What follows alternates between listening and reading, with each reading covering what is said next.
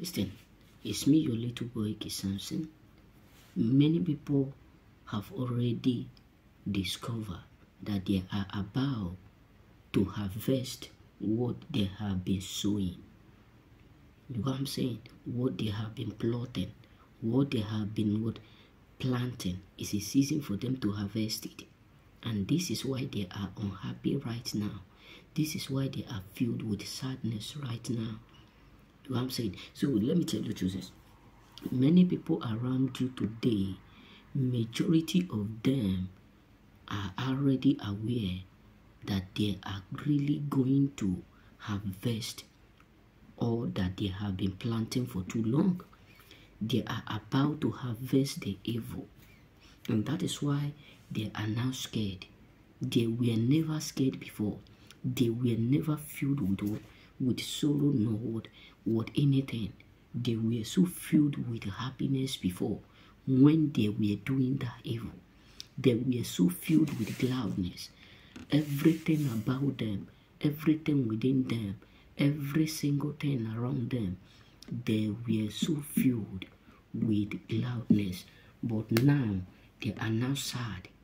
They are now absolutely sad because they have fully come to understand that it's a season, it's a period for them to reap what they have been sowing, which they never in their lifetime thought that it will come upon them. They have sowed wrongly and they are now about to reap wrongly. They thought they would never reap what they have sowed. They never expect that one day they will reap the evil that they have been sowing for too long. They never thought that one day that they will reap that evil that they have been sowing for too long. And this is why many people around you today are now regretting why they sowed evil. This is one of the particular things that is making majority of people around you regret.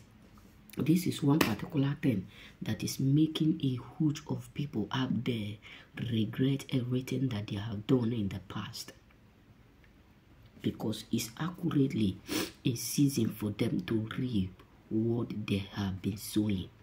It's now a season for them to harvest what they have been sowing.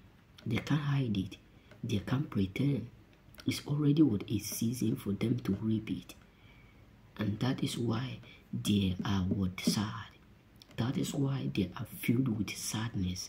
That is why they are filled with pain. Because they have discovered what is about to happen. Remain blessed. May God bless you.